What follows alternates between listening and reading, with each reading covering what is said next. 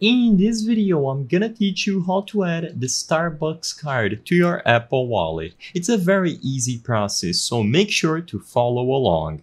As you might be aware, adding any sort of card, including the Starbucks card, to an Apple Wallet makes the process of using the balance on that specific card extremely simple. Instead of having to go through specific apps, going through a bunch of menus, you can simply open your Apple Wallet and find the card linked in there to make the payments at physical locations much easier.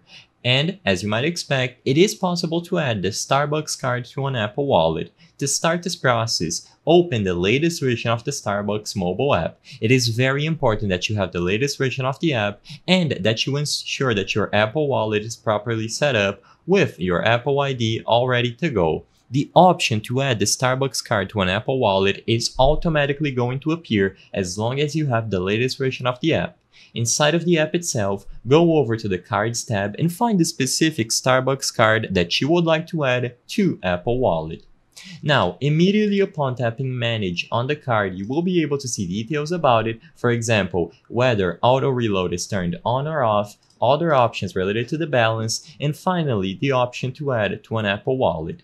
Unfortunately, I cannot show you this option on screen, but like I said, it is going to appear right here where I highlighted, under the option Auto Reload. As soon as you tap the option to add the card to an Apple Wallet, as you might expect, you are going to be redirected to the wallet itself with all the details about the card automatically ready to go, and all that you have to do to use the card is make sure that it is loaded up with balance and show the code that you can see on the card, the barcode, whenever you want to order from Starbucks. As long as the barcode on the card can be scanned, you will be able to use the balance remaining on the card to pay for future orders. Now, if you don't see the option to add the card to an Apple Wallet when you go over to the Manage Card window, it could be because of a bunch of reasons. Usually, like I said in the beginning, it's because the app is not running the latest version available, so open the App Store and double check that first.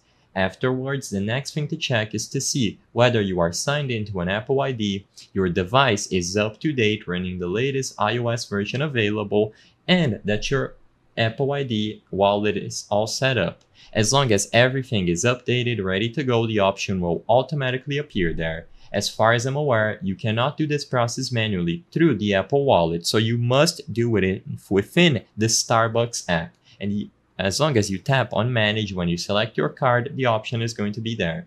I hope I was able to help you on how to add Starbucks card to Apple Wallet. If this video helped you, please be sure to leave a like and subscribe for more quick and easy tips. Thank you for watching.